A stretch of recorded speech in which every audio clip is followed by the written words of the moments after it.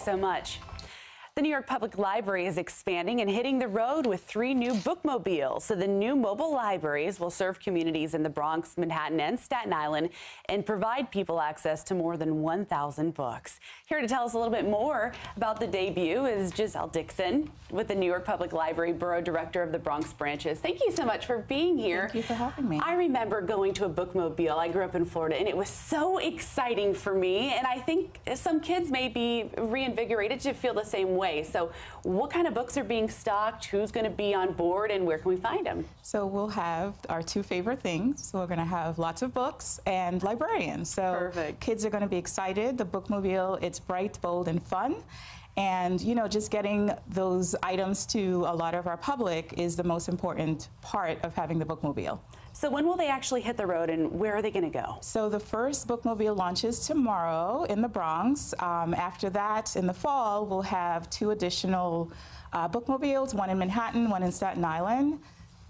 I always think about bookmobiles kind of associated with like the suburban or those neighborhoods. Why is a city bookmobile so important when you have the library here as well? So what are you trying to do with this? So what we're trying to do is get more people reading. And the bookmobiles, what it does is get people out to, you know, the public. We're able to bring services on the road and just promote our services, let people know that the public library branches are available to them. We're also able to support a lot of communities that may have difficulties getting to the local library.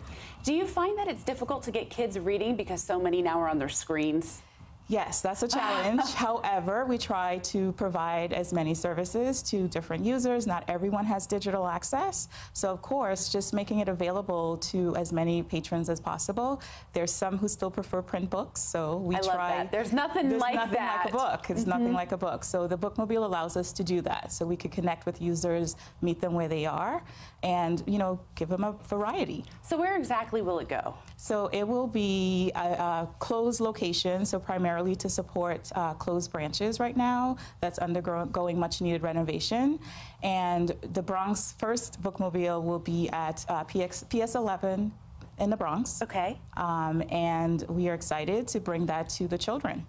So where else can, you know, New Yorkers go and expect to see the bookmobile? Because it's in communities, but other places as well. Yes, so we're going to be at community events. We're going to be in the vicinity of branches that are closed for renovations. We're going to be at senior centers, local schools. Wherever the bookmobile gets requested, we'll do our best to, you know, get there. What kind of books are on board? Lots of books. Ooh, so depending on where, you know, the location we're going, we'll have, for instance, if we go to school, it will be a lot of children's books. If we go to a senior center, it'll be a lot of large print books. So we really cater to support our users. Yes. And I noticed you have a Twitter handle here. So if there's a certain book that I want to read, can I tweet you and say, hey, do you mind putting this on, you know, the bus before you head my way? Yes. So the purpose of, you know, getting books to our local communities and supporting their needs is, of course, reaching out to us on social media, www.nypl.org, as well as our Twitter handle at NYPL Bookmobile. Books by request. It doesn't get any better than that. I love that. Now, where can you actually find the bookmobile? So where will I know what's coming up next? So you can follow us on Twitter. So we will have a schedule, or you go to our website, www.nypl.org/bookmobile, and the schedule will be there. And I guess you can request also to have it come to you by using those same means as well. We'll have some requests so we can get out to special events, community. Okay.